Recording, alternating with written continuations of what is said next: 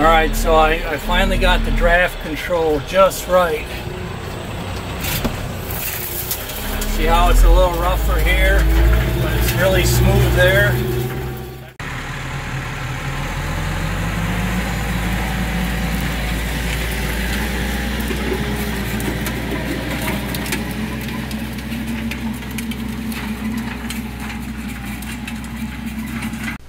Hey guys, Kapper here. Welcome back and welcome to any new viewers. We appreciate everybody joining us. So let's get into this one. This is all about the draft control on your tractor, and I'm going to show you how it works on my tractor, the Kioti RX7320. So I used to know how to use it better on, I think all of my tractors have had it, but one of my John Deere tractors had it, and I think my first Kioti had it. And I had kind of forgotten how it actually works. So recently I got this new disc chisel, and it took me a while to remember it, but now that I remember it, I'm going to show you guys how it works and what it actually does. And I'm going to tell you, it works really good. The usefulness of the draft control is for any kind of implement that digs in the ground, basically.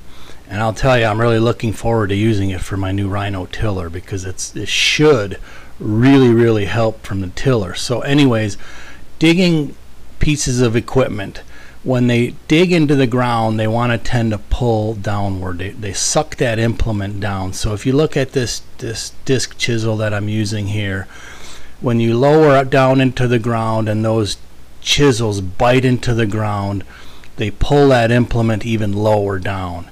And so what that does is it digs deeper than you might want to dig. The same thing with plowing. If you have a 4-bottom plow on here or a 2-bottom plow, and you only want to plow, let's say 8 inches deep, them plows dig down and they want to suck downward, and they might dig 10, 12, 14 inches deep. Well, the draft control is made to control that 3-point from going down any lower and possibly higher. I don't know for sure that. I'm not a total expert on it, but I can tell you that it won't let it suck down any lower. And I'm going to show you how it works here, and we're going to try it out. Deep down in this sod, but this is really old stuff here. So you lower your regular one all the way down, and then your draft control. And I need to set it, but I'm still monkeying with it.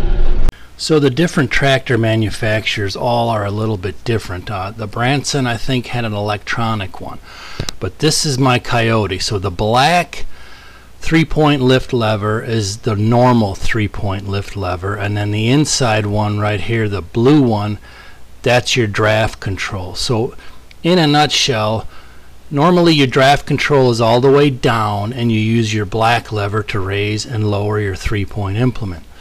But when you want to use the draft control, and what happens when you don't use the draft control is that implement can keep sucking into the ground and go deeper. If you've ever used a tiller, you know that feeling when you're only trying to till 3 inches, but it sucks down and tills 8 inches. But if you want to use the draft control, you put your normal 3-point, in this case the black one, all the way down, and then you raise it with the draft control lever to the height that you want it. And now the draft control is engaged, and I'll see if I can show you, but you can actually feel it on this tractor. You could feel like vibrations.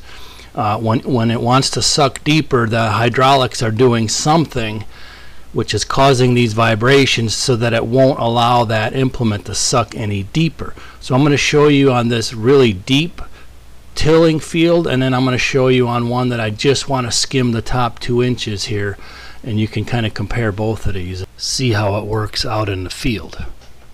Deep down in this sod, but this is really old stuff here. So you lower your regular one all the way down, and then your draft control. And I need to set it, but I'm still monkeying with it. So now watch and listen. I'm going to lower it just a smidge more, and then you're going to hear the tractor make like a noise. It's hard to describe, and you can actually see it vibrate. That's how I know that draft control is working and not letting the implement suck down any further.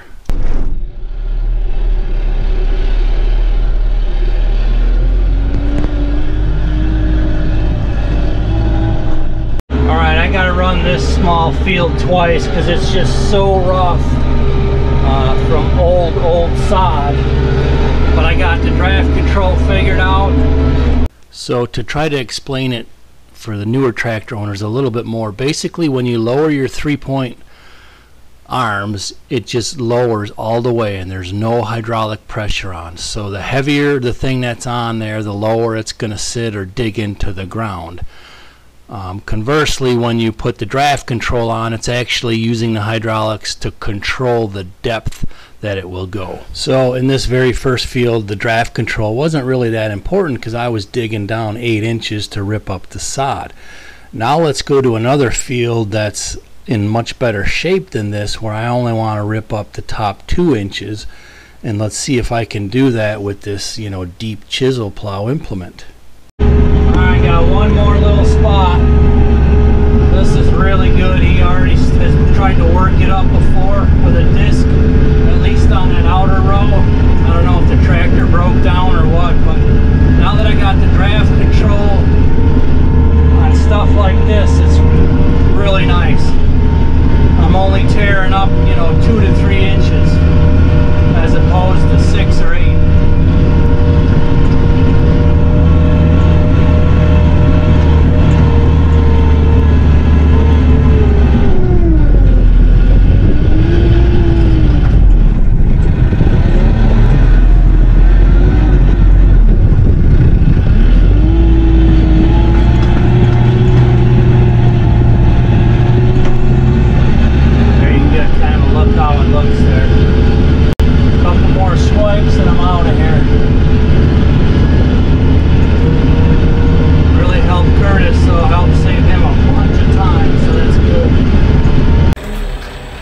So I finally got the draft control just right.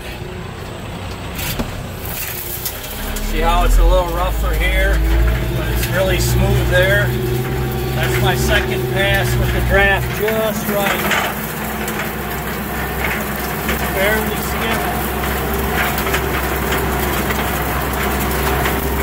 That's a really nice. So look right here, that's 2 passes with the draft control set. And without the draft control, I could never get that to cut like that. I only cut the top 2 inches. This is ready to plant right here. You got nice 1 to 2 inch furrows, and you got nice loose dirt. And matter of fact, Curtis did plant it 2 days later without having to do any more field work on it. So that's the draft control. Hopefully it made sense, you know, trying to lay it out.